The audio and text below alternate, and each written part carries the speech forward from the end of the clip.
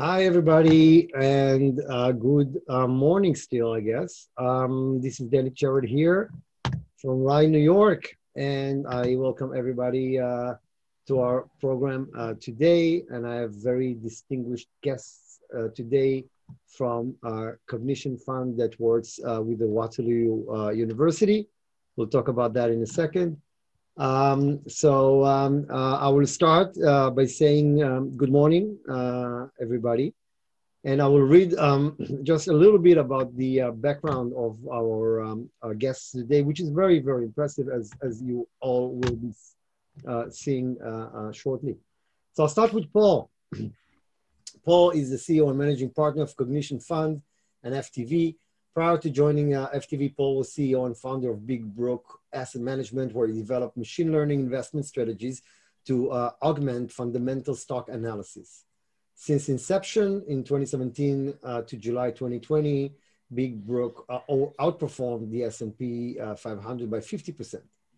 Before that, Paul spent 10 years as senior analyst at QVT Financial, where he was responsible for the firm's global technology and renewable energy portfolios. The portfolio outperformed the benchmark semiconductor index by 450% over the 7 years where performance was measured. He has worked in several roles, commercializing technology spun out of research of Cleantech. He founded Ganrose, I hope I pronounced it correctly, which was acquired by International Rectifier to develop gallium nitride technology for high-speed power electronics.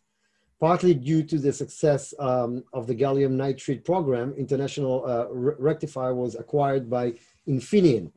He was also one of the first employees at Exponent for Photonics, where he pioneered semiconductor manufacturing techniques. And really, it's just a very short part of the bios because it is very impressive with all of our guests here, but that will give you an idea. Randall Howard, partner and CEO at Veridox and Middlebrook Corp, a senior technology executive committed to building world-leading high-growth technology companies.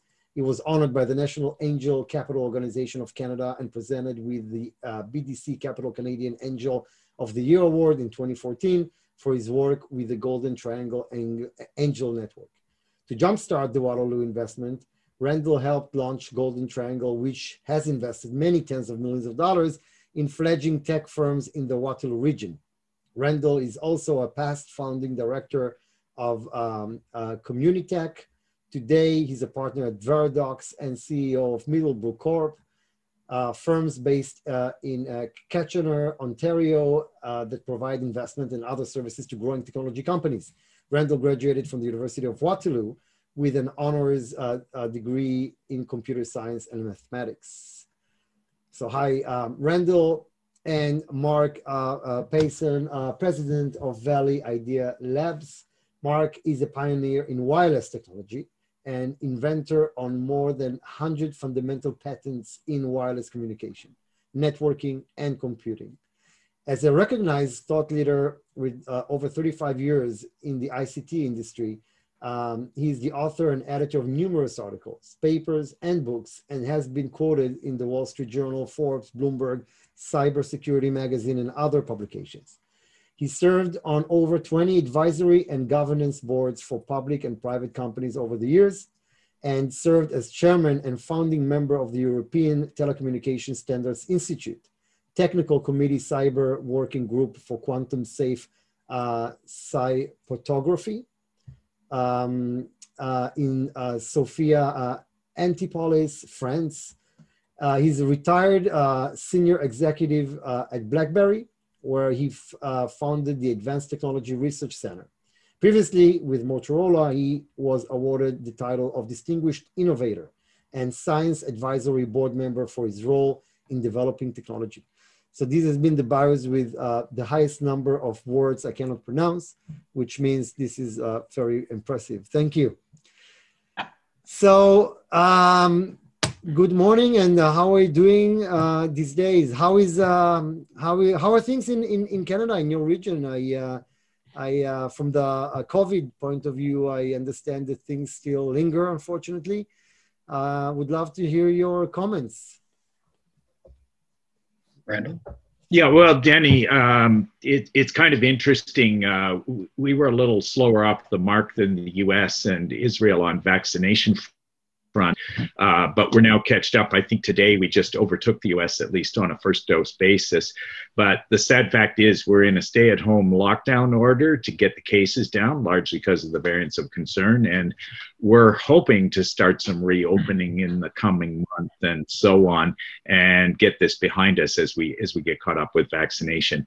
But I mean, the other side of COVID is a year ago, nobody knew what was going on. Everybody thought the sky was falling, etc. This year, everyone is so surgically focused on what's the post-COVID world and what's the world look like. And as investors, we're all looking at, you know, the post-COVID world. We need new ideas. We need to look at private companies and the next big thing. And that's why we're so excited about Cognition. And on my end, you know, I'm based in New York and got trapped there from border closures, but it obviously delayed the Cognition project, but it, you know, it gave us time to look at our pipeline, do some modeling and rebranding, and get ready for when this is over. So here we are. Somehow I missed that fact that you're here in New York. I would have invited you to the conference we held last week at the World Trade Center, which was amazing. Mark, how are things on your end? And where are you? I'm in Waterloo, like Randall, and yes, this I have over the years I've traveled a lot, and so this is the problem for the past year. But we're making do. We're actually doing kind of better than I thought after a year of confinement. And maybe I will ask in general, I mean, we will soon talk about what you guys do with the Waterloo University and the research coming out of there. But generally speaking, how would you see the impact so far of COVID on valuations, on the opportunities, on the sectors you guys are investing in? I assume it has different effects on different sectors, but in general, how does that affect your space? Well, if I could start out again, I mean, counterintuitively, look at the stock markets. They've never been higher. That wasn't true when COVID first struck. So valuations are incredibly high. But the good news for us is that generally speaking, there's great value in Canada.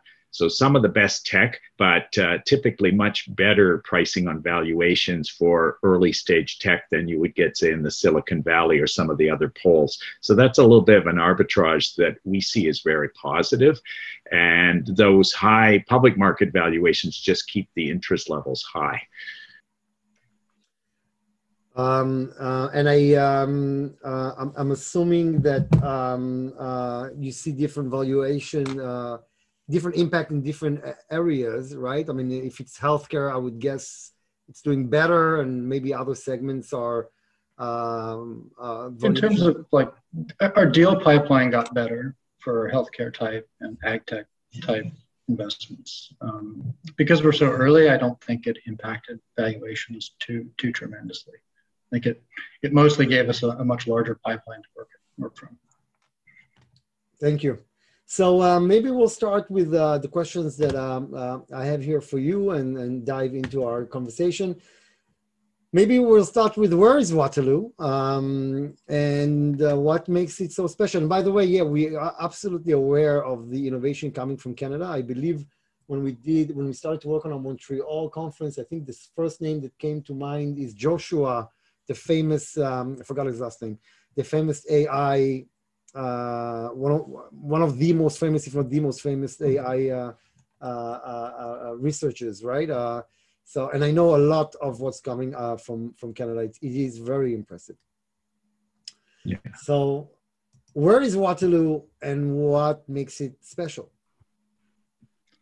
Waterloo is about an hour west of Toronto. It has the most innovative university in Canada. And its specialties are engineering, or computer science, and mathematics.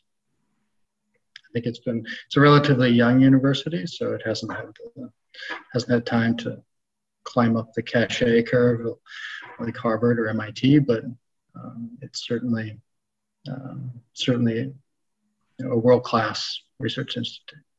And when you say not old, how old is it? It's only, go ahead, Mark. No, it was founded in 1957, I think. I understand. Great. And given the fact, there are universities that's been there before, how did it become the second highest density of startups in the area without attracting a lot of attention? Well, I mean, perhaps that's a Canadian thing to be a bit understated, Denny. I'm not sure. But certainly one way of looking at Waterloo is because you've got this top tech university in Canada that was the source not just of research, but tech talent across Canada. And even in the US, people hire from there. It was inevitable that a cluster of tech would form around it. And what's interesting about the location of Waterloo, it's kind of like Waterloo is the San Jose to Toronto, which is San Francisco, in the sense that they're about an hour apart. And so that whole corridor of being around Canada's largest economic center, coupled with the center of great tech, made it inevitable. And in fact, in my career, I started out with my first startup in Canada, in the US, before startups existed, in Chicago, and came back just at a time in the 80s when startups were starting, and actually was kind of pioneering of building some of the great tech companies. So each wave has gotten bigger, but it's been built upon the talent, the deep tech and research coming out of the University of Waterloo, and on sort of the entrepreneurial spirit. But you're right, it's just not as well known. And partly also because all of those companies are like 98% export. So they don't really wave the Canadian flag when they're out there taking on the world. And maybe, Paul, I asked you that yesterday, just so before we dive into my next question of what inspired you to do this, just so we understand where to place you, right? The phenomenon of universities that have research centers has been there for many, many years. I would like to ask two questions. One, what's the difference between your model of having a fund and all the commercializing entities that those universities have, right? I mean, they have, most of them would have a segment that's in charge of taking the research and make it into something that makes money. What's the difference in the model? Why some do what you do and others don't, and just stay with just that internal office? And my second question would be, maybe globally, what's the most similar university that you can show as an example, maybe in the US, that does what you do with Waterloo? And I'll add a third question, maybe. Is it the first university in Waterloo that in Canada that actually does that as well, or? Yes, this is unique to Canada. It's the first time it's going to be tried there. And the most similar analog that we can find is the Engine Fund at MIT, which is part of the inspiration for this fund. In terms of commercialization, I think a lot of the commercialization offices like to license technology rather than create companies around it. And our idea is to go in and be very active on either ideation or company creation from that IP, as opposed to letting it sit and try to license it. So many universities are missing a major part of what they could have made if they would have built a company rather than just sell the licensing. I think so. And particularly these days when licensing's valuation has fallen. I mean, Mark can talk about it a little bit when I'm done, but the value of a license has gone down quite a bit after the change in legislation in the United States. So when that our thesis, MIT, for instance, how old are they there with this? The Engine Fund is a couple of years old. So this is a relatively new phenomenon in the academia world. Mm-hmm. It's relatively new, although there are certain clusters around the world that have tried to commercialize technology. I don't know of anyone who's going to do it as aggressively as we are and try to create companies and intercept ideas very early on in the life cycle. And one advantage that Waterloo has is that the inventors at Waterloo own their own IP. So when we collaborate with them directly, there's no, the university isn't involved in trying to direct how it gets used. Now, most of your careers, all of you, is in the private segment with, different tech companies at different stages. What inspired you to now go to the academia and start this fund? Well, Danny, each of us might have a different answer to that question. I was involved very early in my career. I built public companies, and for the last 20 years, I've been an early stage investor. So I've been on the front lines of the trenches of getting companies financed at the very early stages where there's best returns, but it's also a lot more operational and strategic heavy lifting involved. What I observed is in Canada, we actually have less capital before the venture capital Series A than other countries. And so it's a huge opportunity when you bring funds to get some amazing, as you talked about already, valuations of some great companies that are going to be world beating. But once you start to look at commercializing research that's deeper science and tech coming out of universities, that takes even more special skills. So when this idea came by, I was all in. And, then Mark was brought into the team and Paul was brought into the team, each to bring the magic, to bring this to life, because it's a very special opportunity, but it's also, and it's one that's needed, but it takes very special people to bring it off. And I think you'll see. We didn't hear the last words. I think you're on mute, Randall. Sorry. Well, no, I just said it's a very special opportunity, but a very special team. And I think probably both Mark and Paul could comment on your question and give their perspective as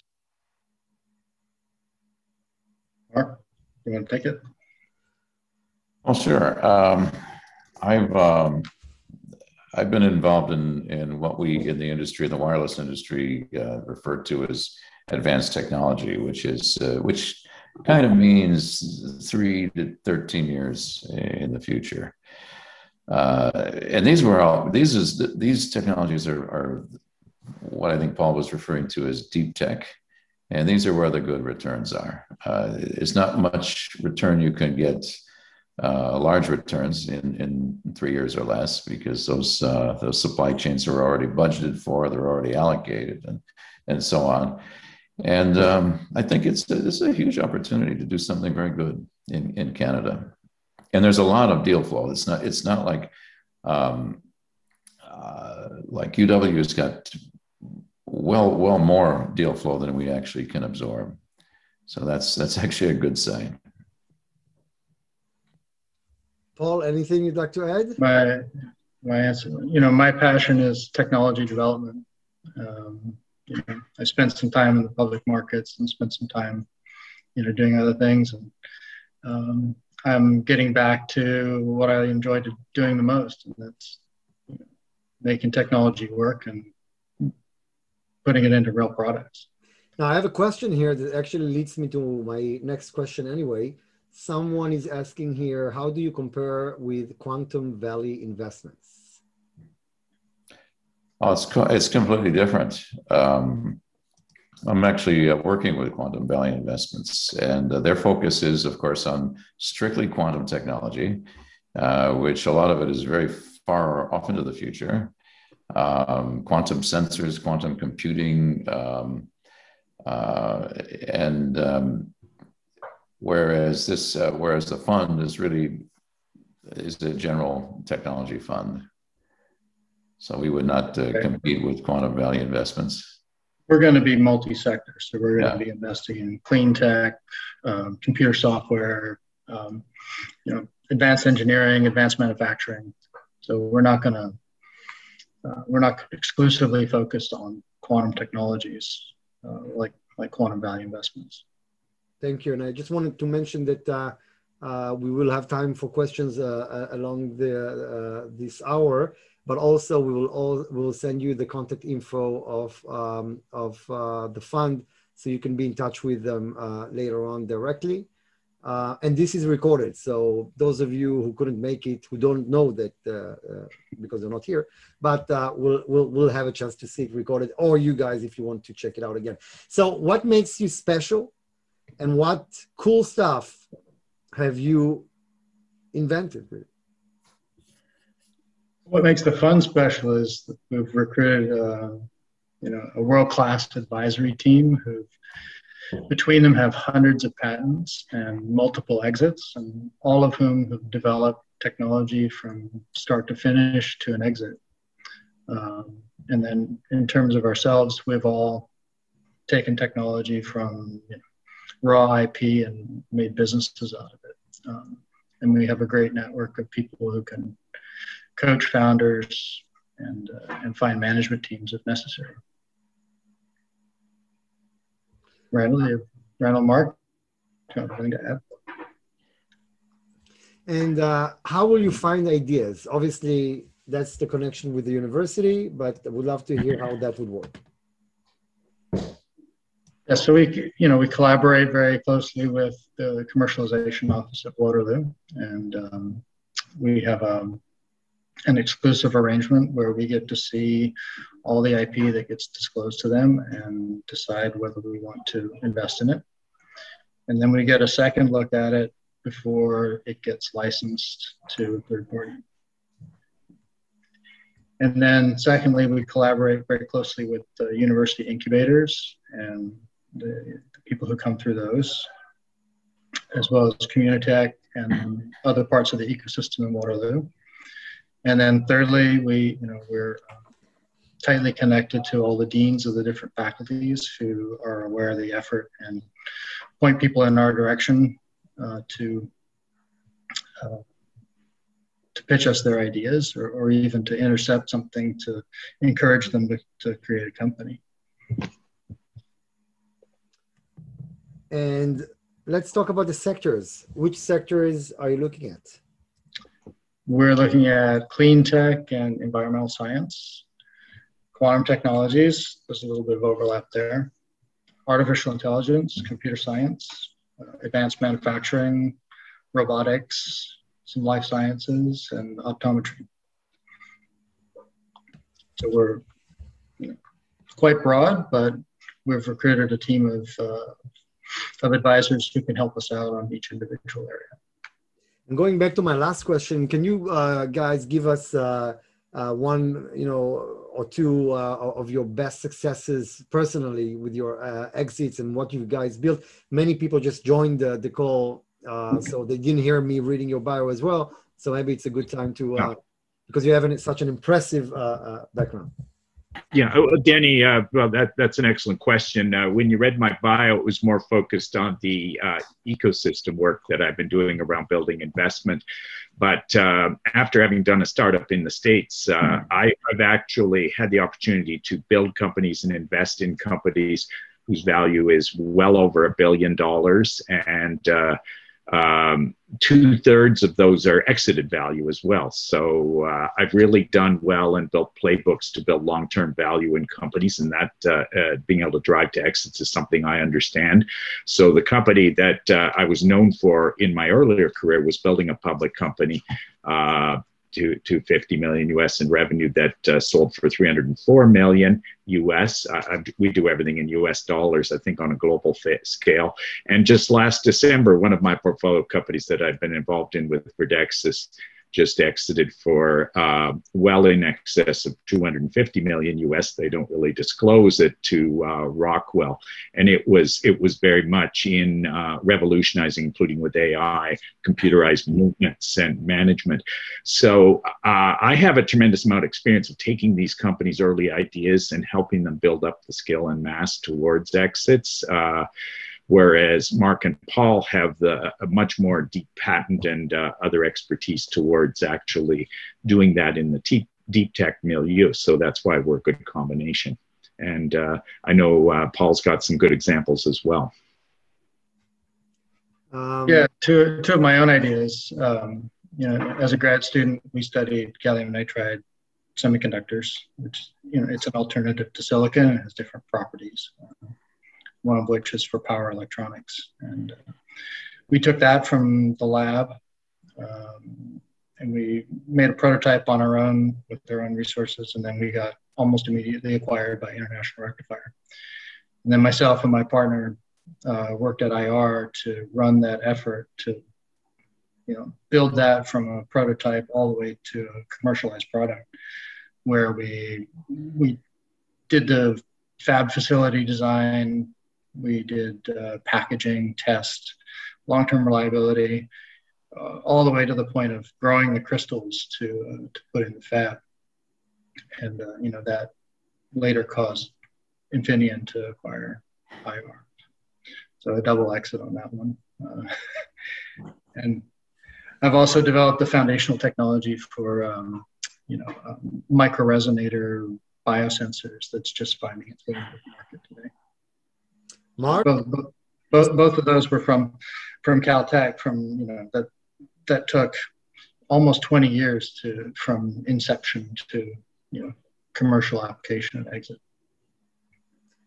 Mark? Yeah, in my case, I think one of the most interesting things I've been involved in was the creation of the first digital cellular system in Europe, which was GSM, upon which everything else, all other cellular was developed. So second generation, third generation, and so on. So I had helped Motorola to build a huge patent portfolio, not just my inventions, but the inventions of several hundred other researchers that we wrote into the standard, and continue this on with Research in Motion and BlackBerry to some degree. But if your wireless device is made after 1992 or after, then you're definitely using my technology. So I've had a lot of influence in the standards and research and intellectual property areas over the years. And it's been very interesting. Great. So thank you. Can I add? Mark, you're continuing on developing technologies for, future automotive radars, for example. Yeah. We're looking at quantum technologies, quantum sensors, and things of this nature. That could be used for radars. It could be used for a lot of different things. So what ideas do you like in quantum technology? Say again? What ideas do you like in quantum technology? Quantum technology? Well, there's quite a bit. I think quantum computing is going to take a little while to ramp up to a large scale quantum computer, but there's a lot of interest in like Rydberg technology, Rydberg atoms, so vapor cells using Rydberg atoms. I mean, there's quite a bit of work on that. Quantum sensors, and a lot of this stuff is still in its infancy. It's not really ready for. You can't go to the store and buy it, although it does work. There are proof of concepts and prototypes that do work with some of the new quantum technology, but it's going to take a little while before that. I think the enterprises can buy a large-scale quantum computer or some things of this nature. I think that the size of our fund is going to preclude us from actually building a quantum computer, but I think there are places where we can play in terms of, software and error correction codes where we don't actually have to have a giant capital outlay to build a computer. Now, Cleantech, what are you seeing there? For Cleantech, I like, optical techniques for pollution reduction. I like antimicrobial advanced materials, different agricultural technologies that are coming out of Waterloo. Things like monitoring livestock, for example, to optimize their growth and environmental impact. So there are a few things that are coming from Waterloo. Primarily, my primary like water technologies, water filtration, water purification. It's a long list. What other amazing companies will you be creating? I think we've got a few in advanced optical imaging that for clinical diagnostics. I think there's one I'm looking at now for automobiles and battery switching technologies. Remote DNA sensing and novel materials. So those are a few that I have my eye on. Now, looking at what you will be doing, will you be leading deals or more follow? We intend to lead deals in the early stage. So we're going to intercept technology early. We're going to give them money to jumpstart their ideas, and then do a pre-seed round, probably up to about $1 million in aggregate. And then as the company matures, we would follow people who want to lead. But initially, we would lead the deal and champion it. Randall? Yeah, if I could just add to that, Paul, at this stage, for the companies that take even more money, there would be a lot of investors who would like to co-invest around what Cognition is doing, because they're providing the leadership not just with money, but with understanding and depth in the space, and a global advisory board that can really help make these companies sing. So typically early stage involves more syndication than even later stage VC. So the ecosystem is strong for that, but it's looking for leadership. It looks for someone to be in the lead and out front and leading the deals. And investors in the fund will see our deal flow, and they can cherry pick or upsize deals that resonate with them if necessary. What would a typical deal look like? So a typical deal would be a professor who invents a technology. He may or may not have some sort of commercial landing zone for it. So he would either approach the commercialization office, or he would be working at one of the incubators at Waterloo, where we would identify that technology, and then we would work with him to flesh out his business plan, find advisors, find coaches to really find a landing zone for his idea, develop a business plan, make a prototype, and then get that ready for an A-round investment. Now, why do you think we will be making money here? Historically, Randall has some historical returns he can talk about, just from passive portfolios in that ecosystem that are done very well. Right. Yes.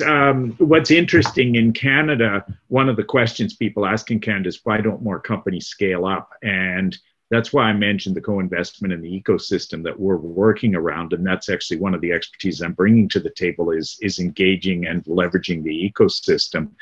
But we've seen at the angel stage around Waterloo region, we've seen significant outperformance in terms of scaling. And I'm talking about the number of companies that are greater than $250 million US in value, either at exit or at the last round, being as much as 20 times the Canadian average and many times double or triple the US average. We are seeing IRRs just on the average investment flow at those deals at 19%, but it's probably closer to 13% with the value add of strong leadership. So what we have deduced is that introducing a fund with this micro focus on taking this tech out and making it successful with our model, we can leverage that existing structure there that's helping the companies and deliver the value add through these very specialized companies and build over the mark of global winners.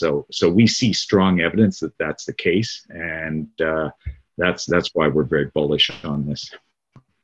Another aspect that I think it's a good question. Another aspect that I think is extremely important is that we bring an excellent interface between the technology and business and management, which is not typical of most startups or most funds.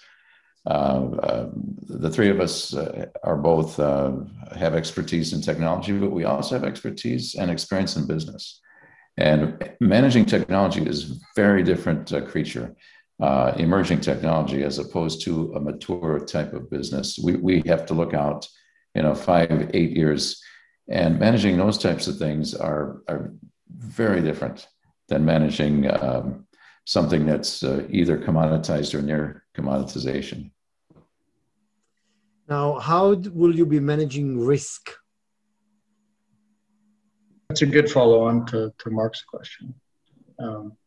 Trying to predict the future 10 to 15 years from now is extremely difficult. Part of our risk management process is to recruit the best experts in the world who can guide us in, telling us what we don't know and identifying those things early and not waiting until the last minute to discover that there are things that you don't know that put the project in jeopardy. And definitely in my experience, those things come to bite you. Like certainly the commercialization details can bite you, the things that you don't know, or things that your misinterpretation of your scientific results can bite you. There are a lot of ways to fail, and so we've recruited a great team of multi-sector experts who can guide us in that respect. In terms of business risk, there are ourselves who have been there and done that, and our advisors certainly have commercialized technology and exited, so they know all the pitfalls of finding a landing zone for the technology and getting it acquired. I think I recently saw an article where product fit was the number one reason why startups fail. If you don't have a product fit, then you're certainly at risk. And we have a network of people who can coach management teams and find people to complement them to make those things a reality. Mark, do you have a comment? Yeah, I think that's a good response. I think in terms of managing risk, one of the things that I've had good luck with is, of course, the option theoretic approach. Come in small and have the option to say, okay, let's pivot. We can change or get rid of a project. The other thing, and to create some potential salvage value. If you have to do that, if you have to jettison a project, at least you got some IPR that you can reuse for something else, or license or sell or what have you. But I think in terms of strategy, what's been very effective is forces-based strategy. The so-called steep forces, the sociological, technological, environmental, economic, political forces seem to drive a bit longer-term investments past 3 years, because traditional approaches of backward-looking analysis, regression analysis, and so on, they're good for about 3 years. After that, your confidence intervals will splay out to the point where they're useless. The information is, when you're 95% confident that the answer is somewhere between infinity and zero, you can't do much, right? So there's some investments and some forces that are always there, and there's some investments that are always good, and there's some that are always not good, and we've learned from these.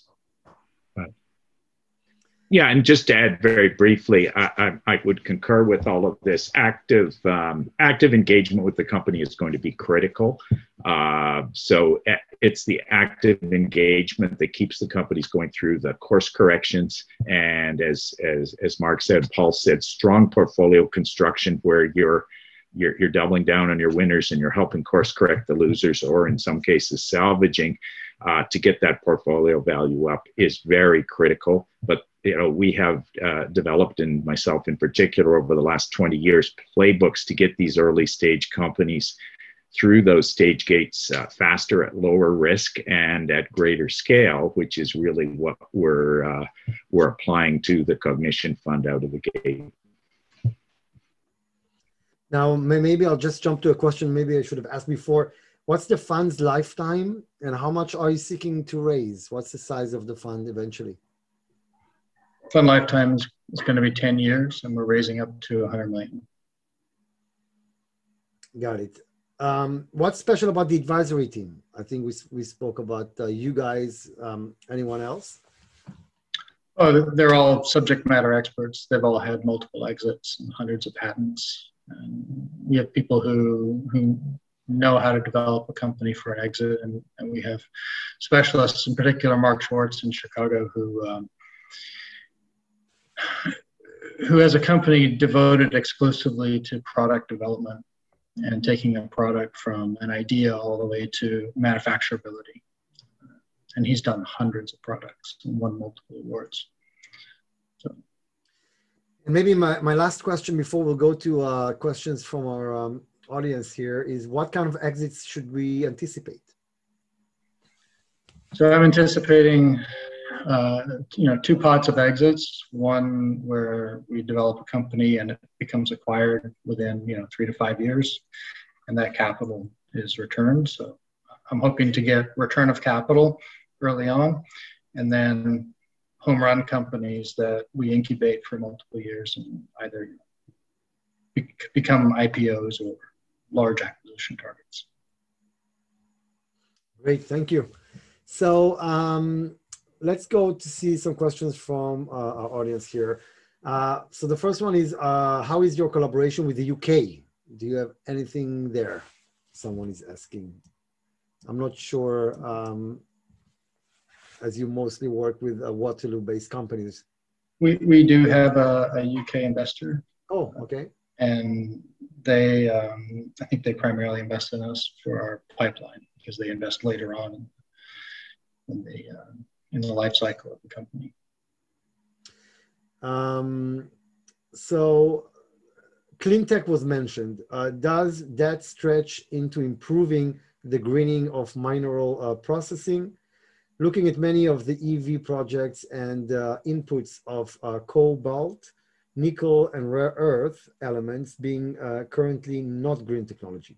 Would green mineral processing, especially with the increased demand to electrification and decarbonization, be a near-term target, or is that too close to mining for your investors? That's definitely on our radar, and definitely something we would consider if we found technologies to do that. Certainly mining pollution is one, or certain mining and recycling pollution are some of the biggest culprits for environmental damage that are out there. And it's definitely on my radar. Yeah. And I would just add to that Waterloo has a tremendous depth in nanotechnologies, which is likely where that would come from, although it could come from other areas. So that's particular expertise of the university's underlying research and development of IP. I have one idea that I've seen for the production of lithium, but we haven't fleshed it out yet. Yeah, we've been also looking. Oh, go ahead. Go ahead, Mark. No, sorry. No, we've been also, I'm just going to say, we've been also looking at a technology that will increase the bulk conductivity of copper by quite a bit. And this could be useful in lightening electric motors, making things more powerful, lighter, and with a lot less heat dissipation and power dissipation. What do you look for in a founding team? And what skills do founders need today to succeed as leaders? I'll let Randall take that one. He's got his playbook, and he's quite experienced in that. Yeah, well, normally have a playbook where we look for founders who are very coachable. In other words, they have the emotional intelligence to learn and grow, and to work with the external people that are actually going to help them scale faster, better, and more quickly. So that's the normal playbook we put in place. I would say that in Cognition Fund, we're all going to run into one extra thing, which is making sure that the professors or the postdocs who are primarily researchers who come out are in the right role. So it may well be that many times, and it's been found that professors running companies isn't always the right answer. Sorry if there's any professors on the line. There's lots of stories about that, and I've had some experiences with that in my early career. But having said that, we will actively use our networks to recruit the management around what might be a technical team coming in as a technical founder. So just because of the nature, we expect to see that a little more than in perhaps other startup type companies. I'd like to add that, part of that equation is finding founders whose ideas are going to work, and whether they have the creativity to pivot or solve the problems that will inevitably arise. I know in my own experience, there are always problems that come up, and you have to be very creative to overcome them. And of course, the other aspect is we do look for founders who have got that enthusiasm. They want to do something, want to make something work, and they've got their own ideas, and that's extremely important. Another is mentioning, I've connected with you all, amazing souls on LinkedIn. I hope to hear back from you soon. I appreciate your time and knowledge. Great webinar. Thank you. Could you elaborate on the exclusive IP relationship? UW has creator-owned IP policy, including creator-owned copyright. That's right, but not all that creator-owned copyright is retained by the creator if it goes to the commercialization office. And our agreement is with the commercialization office, where we get first right of review for things that are disclosed and funded by that office. So, if you've funded your own IP, then it belongs to you. But if you require help and need the university to step in, then there's an agreement that you have to sign with them. And at that point, we get a right of first review. Could the panelists perhaps suggest which vehicles or companies are available to invest in these ideas, such as quantum computing, filtration, and many other that were mentioned? I think that's the fund. That's the idea here. Yeah, that's Cognition Fund. We're ready to take an investment. What is the maximum exit time you're looking for health tech and clean tech? We're hoping to have exits in 10 years, maximum. How did you negotiate an exclusive relationship with Waterloo? We want to know how you guys did that, it seems. We've all been involved with Waterloo for a very long time. I'm an alum, Randall's an alum, and we've had a good relationship with the university. Randall, do you have any comment? You're on mute. I was muted. I apologize for that. That's the theme of COVID, isn't it? So yes, absolutely. It's an excellent question, because I think there was a synergy of need and opportunity here, because as Paul said, the days of licensing and are kind of coming to the end, with patents losing some of their value. So really there's a need for greater and new models for commercialization. So it was really a win-win opportunity. The structure includes that the University of Waterloo has a minority in the general partner of the fund, so it's got a cross motivation, and we have very direct ties in working with the university, being independent but still working with them in a collaborative way. So it is a real win-win. But as Paul said, it comes because there were strong relationships that made it possible. Steve from Montreal is asking, what's the minimum investment? Is there current fundraising in progress? That's actually the reason we're here. So there is, but what's the minimum investment? $500,000. Thank you. How many companies will you be investing in? How many do you think will fall? How many will be superb investments? Any chance for unicorns? What's your feeling there? Sure. Waterloo Engineering is #1 for billion-dollar company creation. So there will definitely be unicorns. I can't say definitely, but in all likelihood, there will be unicorns that come out of this. The models we've made have an attrition rate, as much as 70% will fail, but we can still achieve 30% IRRs. I'm hoping at the end we'll have at least 30 portfolio companies that will go on and get A-round investment. And last question here is, what areas are you interested in the healthcare space? So drug delivery, we've seen a few companies that have a particular form of antivirals and drug delivery technologies, not just for people, but for plants and animals. We've seen other plant-derived compounds for reducing cholesterol and blood pressure. Monitoring technologies for health monitoring and tracking. Those are a few that are current. We've seen a couple in optometry, if that helps. So measuring your eye health and drug delivery to the eye. So that'll give you a flavor of the kinds of things that we see today. Now, what we're going to see in 2 or 3 years, that remains to be seen. Jean-Francois says it's a very interesting seminar. Thank you. I think that's about all the questions we've had so far. Very interesting, a new venture coming from the University of Waterloo, and a fund that's being headed by very successful entrepreneurs with a very strong track record that they believe would be the best team to actually monetize correctly on the great innovation coming from the university. Someone is asking where would be best to present a potential deck to you.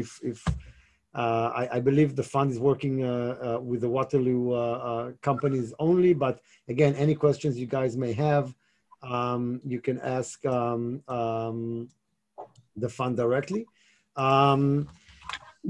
As a comment, we're working in that ecosystem, and if people have ideas to combine useful IP, we would entertain those to work outside, to have a nexus outside of Waterloo. Great. Anything else that you would like to add at this point? I will, of course, again remind you that we will send you by tomorrow the contact information and the recorded session for all of you and those who couldn't make it to view later on. Anything else, Paul, Randall, and Mark, you'd like to add? Well, I would just say thank you, Denny, for hosting this event. We're very excited about this opportunity, which is really focused on not building sort of the technologies of the past, but building the technologies into global companies that are really going to build the future of where the world is going. And we feel coming out of COVID is a real inflection point for starting the next generation. So we think our timing is spot on.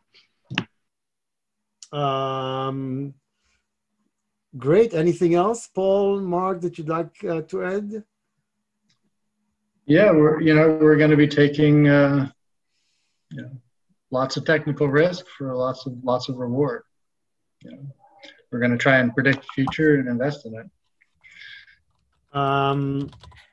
So great. I mean, we're as some of you that know us know, Canada is one of our major markets, and we will be having our in-person conferences in Vancouver, Montreal, and Toronto probably early next year. We're working on that, and we will be having a Canadian Family Office Conference right after the summer with Fasken, Scotia, and other great partners.